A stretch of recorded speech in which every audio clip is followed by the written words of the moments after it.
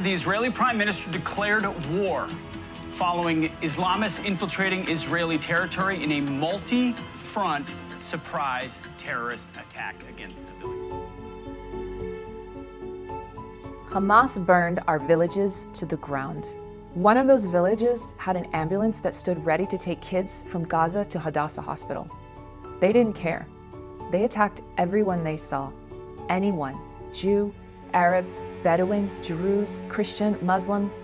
We're at war. Only the fourth in my lifetime. There is so much need. We have to focus so we can help in a way that matters.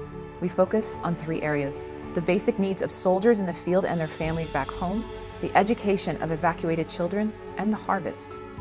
Our reserve soldiers, 360,000 of them, were parents, high school principals, and business owners last week. And now they've been thrown into the middle of the desert. When they call home to tell what it's like, we all realize quickly, everything happens so fast. They don't have proper gear or food. They don't have helmets that fit, mounted cameras for evidence collecting, jackets for the cold desert nights. They don't even have proper shoes. We got them equipment, thousands of them, as much as we could find. We team up with ministries from across the country and city municipalities. We provide school supplies for kids evacuated from the Lebanon border to Nazareth and those evacuated from the Gaza border to central Israel.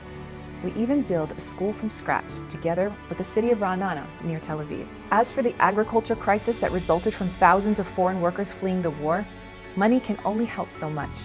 Manpower is the key.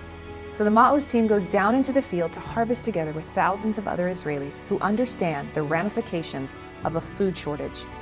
We pick tomatoes near the Gaza border to the sounds of explosions. This is our country. We have nowhere else to go. What we do have is the promise that this is where we're supposed to be, and that all Israel shall be saved.